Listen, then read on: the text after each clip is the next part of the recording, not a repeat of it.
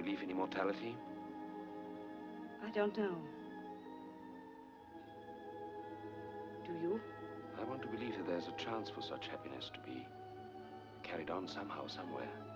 Are you so happy then? Close to it. Getting warmer and warmer, as we used to say as kids. Remember? Look out or you'll get burned, we used to say. Are you afraid of getting burned if you get too close to happiness? Oh, mercy, no. I'm immune to happiness and therefore to burns. You weren't immune that night on the mountain. Do you call that happiness? Only a small part. There are other kinds. Such as? Having fun together. Getting a kick out of simple little things. Out of beauty like this.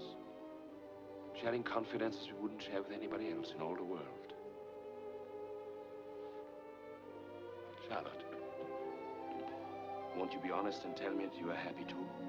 Since that night on the boat when you told me about your illness, I can't get you out of my mind. Not out of my heart either. If I were free, there would be only one thing I want to do. Prove you're not immune to happiness. Would you want me to prove it, Charlotte? Tell me you would. Then I'll go.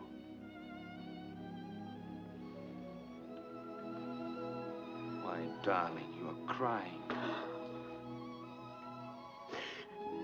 Oh, I'm such a fool. Such an old fool. These are only tears of gratitude.